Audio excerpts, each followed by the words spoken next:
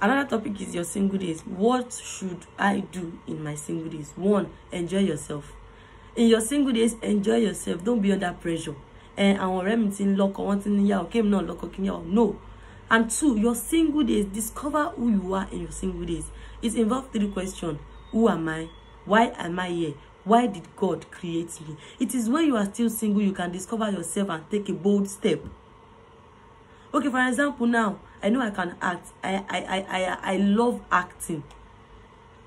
It is when I'm still single I can take that bold step, because when I'm married, I won't call me or taking, but there are some profession that your husband will tell you you cannot do it, and you don't have stress, you will not do it. When you are in your single days, discover yourself. That is the time you would discover yourself. Who am I? Why am I here? Why did God create me? Don't be desperate for marriage in your single days. Don't be desperate. No, don't be desperate. Don't beg people to love you in your single days. Because you love that person, you are now begging, please now love me, date me. No, it is called selfishness, because you want that person to go against his or her wish. I don't love you. Okay, fine. About me, ask me out, and I'm telling you that I don't have a boyfriend. Or okay, fine, I don't love you, I cannot date you, and yet you are still begging me to love you. It is called selfishness. Are you mad? Why would you beg for love? You want the other party to go against his or her wish. And it's like a obey, culture, fair, no. It's not good. In your single days, know who you are.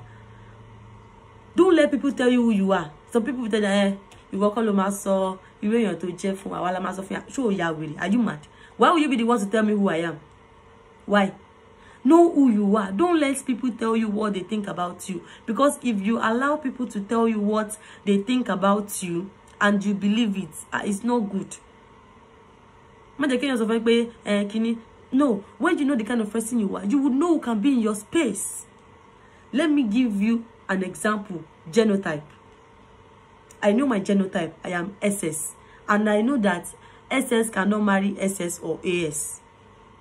So Tani Mamawa, I will be looking for somebody that can fit in that shoe, which is AA. So okay, if I'm not looking for a boyfriend, I will ask, AS, no. Because 1, I know I am AS. I am SS. Know who you are.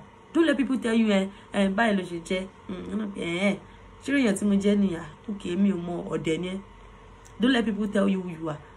Know who you are. It is when you know who you are, you will know who can fit in your space.